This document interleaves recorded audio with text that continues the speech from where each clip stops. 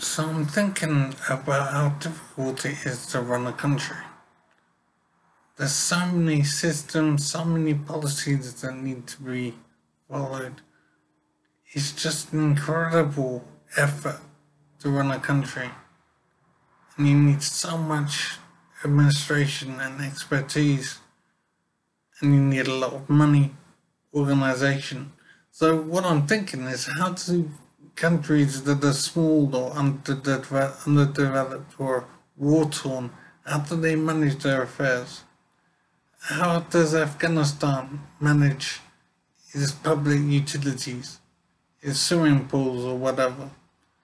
I can't imagine a country like Nepal or Burundi or Iran.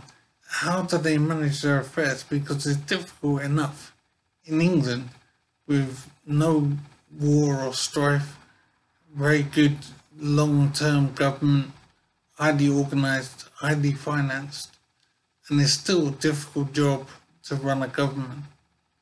So imagine in so many places around the world, the lives they must be leading and the difficulty in running these countries is absolutely stunning. How difficult life must be for so many people around the world.